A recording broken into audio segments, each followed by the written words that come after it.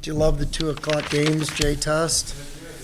All right. Leon, you guys hit 15 threes tonight at 16. Yeah. When they're falling like that, what impact does that have on the defense, and how much easier does it make it to win a game like this? Well, we played some tough, grinding games, and there's, I think this is the first night that Max basically hasn't seen a box in one. I full denial all night, and so that for him to have some space, it was great. And credit that his teammates got him some easy ones and got him going.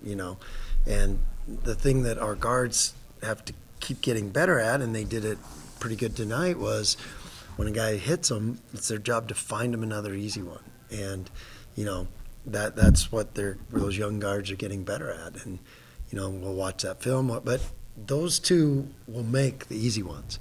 And on a good night, they make the hard ones. But there's great defensive teams don't give them any easy ones. So good point guards have to find them and be able to get them some.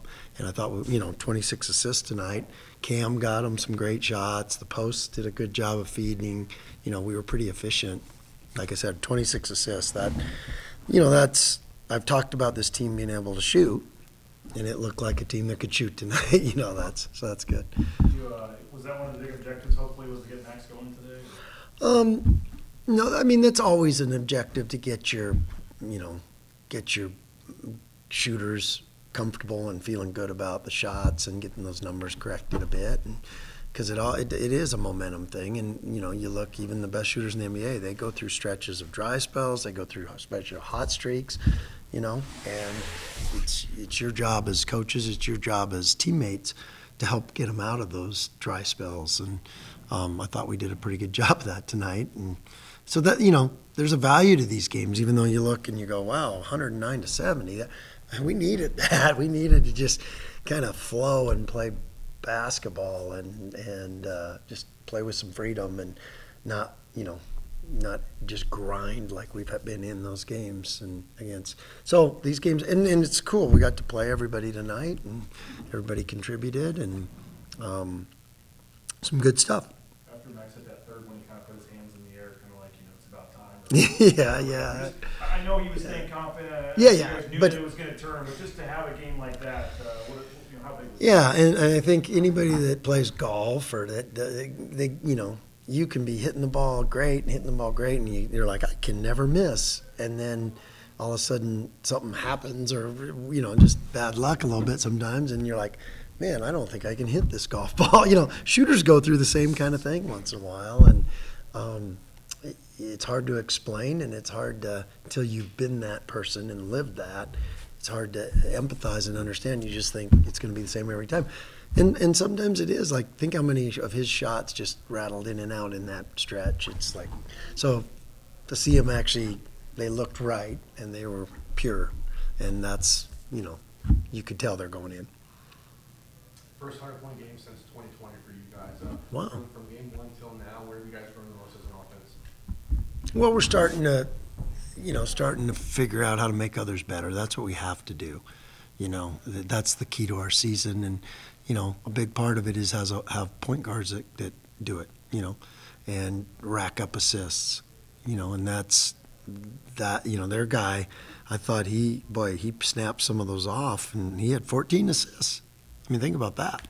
That's, our guys are growing and they're getting better at it and they're understanding it, but they got to see the picture of how, and there's a reality to momentum with scorers and shooters. You got to have a feel out there for who's scoring and where it's working, instead of like, well, hey, we went 3 times in the post and we dunked every time. Well, how about 4 times? Or a guy's made 3 in a row. How about 4 in a row? That's the, we gotta. That's a true point guard has a great feel for that. Leon, you look at Boozer these last 2 games, 51 combined points on 15 of 22 shooting. Yeah. Have you ever witnessed a stretch like that? Yeah, that's the beauty. A lot of people get 22. Like look at Max and Boozer tonight. They between the two of them, 7 for 13. So they're 15 for 24, and they're 12 for 17 from 3. That's as efficient as you can be, and when that's what you want out of scorers, efficiency. Not, there's a lot of guys that can score 28.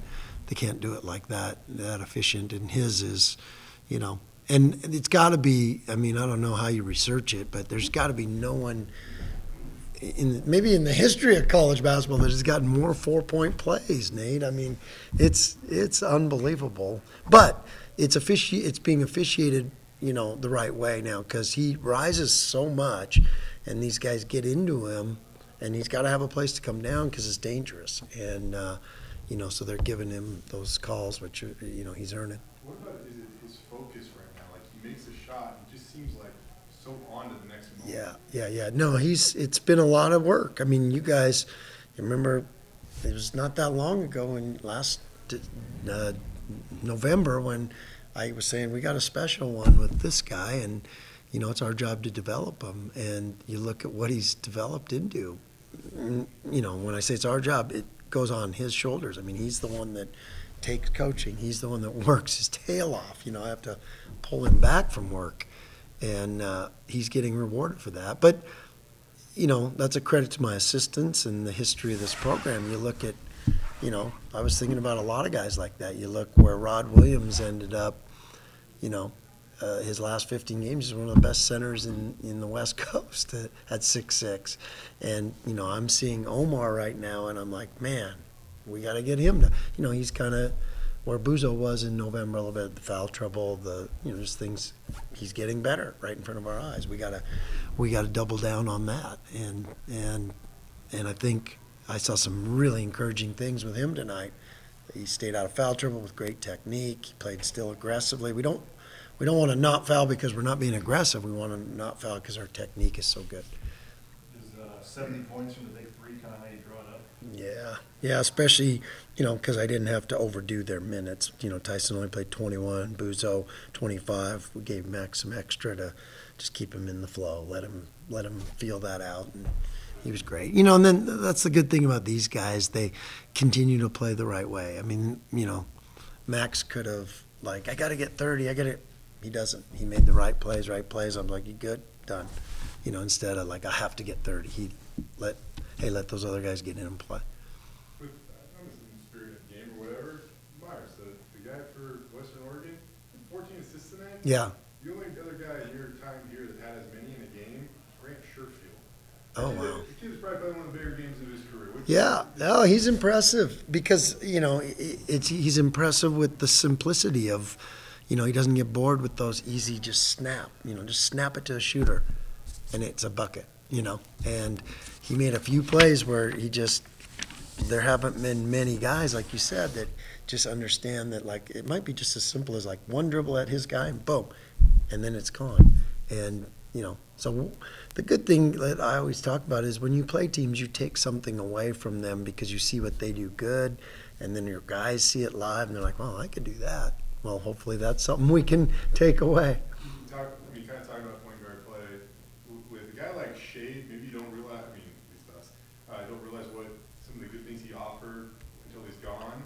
Yeah. Times last year, maybe his shooting percentage wasn't great, but I think you really can see his value now. Yeah. Max talked a little bit about, he played with Shade for 4 years. Yeah. Now he's trying to learn some new guys. Right. So what is that kind of? No doubt. And the new guys are trying to learn not only him, but all of our guys and the system and the language and there's a lot. And, you want them to be there like that. And that's not fair. That's not real. Different guys learn at different speeds. They develop at different speeds. And they're never as far away from being really good as they think they are or maybe the fans think they are because we're close. When I said we got 40% that we can get better at, well, we could play that way against a really good team if we're playing completely right. And, that's what our goal is. I feel like I kind of noticed the cool moment with you and Roddy tonight. So he tries that kind of lob pass to RJ in transition, and you sprung up off the bench, and we'll say that you were stern for a minute with them. Mm-hmm. But then a minute later, he comes back and he finds, I believe it was Max for a wide open Yeah. three, white pass, Yeah. and he sprung back up off the bench and he smiled and you hugged him. Oh, I wanted to kiss him. Yeah, exactly. Because that's the growth. I always tell them, I don't care about the mistakes. We'll help you with mistakes. Mistakes are learning opportunities. I care about the response to the mistakes. So, number one, it was a perfect response. Number two, it was a simple play, but it was so valuable. It was like what we're talking about with the other guy, where he was smart enough. He just dribbled it and pitched it back to Max and got him a wide open rhythm three. And if that's, we talk about being a great player, and being a great player is doing something that's repeatable. He could do that 14 times. He'd have 14 assists, And so those are growth moments, and we celebrate them. And, yeah, I wanted to kiss him. I don't think he would have liked it. Yeah. They didn't have a lot of the biggest lineup out there, but in terms of the rebounding, Sure. down by 30, Yeah. 29. But, I mean, what'd you think of the Yeah, because it's cumulative. Our rebound effort is cumulative. And when you play that many guys, those guys at the end, man, they were flying to the ball, and that's what we want. That's our standard. It's 40 minutes of rebounding, because everybody's got a plan to start the game and to block out. And when fatigue sets in, that plan gets harder and harder to do if you're consistently going. And that's the standard I'm talking about going every time. And man, we were caving them in at the end and beating them to balls. And credit to those guys that sat for a long time, then went in and got an opportunity. Maybe the only negative was they were 12. They had 12 threes. I mean, Yeah. Were they just banging some in, or could Well, you have done better than I could have played one post and four guards all night long and probably would have cut their threes down a couple, but I wanted to get Omar and Cam together some. So it wasn't ideal defensively, like to have two centers out there together against four or five guards.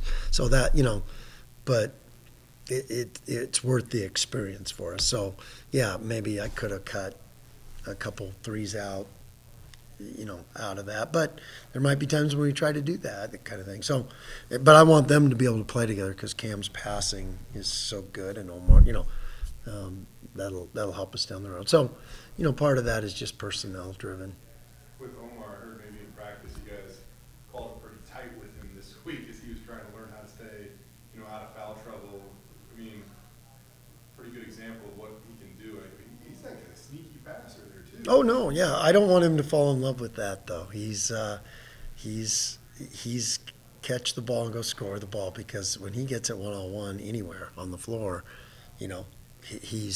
because when we think about when he gets it, he's usually going to have shooters all around him, so he's going to be one-on-one, and they don't want to come off those shooters. So go score until they come with two. Your job when you have the ball is to draw two, and if you draw two, then make the pass, and he did that in the post. No, he's got a great feel, just natural, but don't get over caught up in that your job is, go score when you get it low a lot until they bring two, and then go rebound. And he's doing tonight was a good rebounding game for him. He got, we want him to get a rebound about every 3 minutes, and he was pretty close to that tonight. You like how this sets up here, where after the stretch you have these 3 games, but each one's going to get a little bit harder. It seems like Tuesday and then Sunday, and then you kind of get these 3 games to work on these things going into I just loved this game at this time. It felt so good for these guys, and just the grind we've been through. I mean, 11 days on the road, then the neutral game, and then